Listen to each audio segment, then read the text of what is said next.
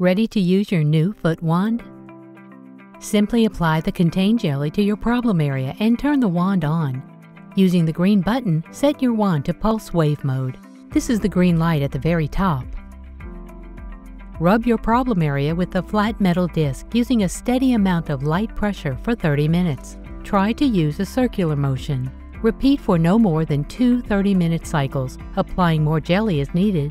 And remember to unplug the foot wand in between sessions.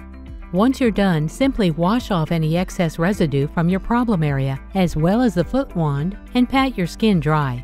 Finally, for best results, apply the reusable Z-Gel patch for between 5 and 10 minutes on your most sensitive area. The Z-Gel patch can be used several times, so be sure to place it back on the clear plastic sheet after use. Most importantly, enjoy every moment.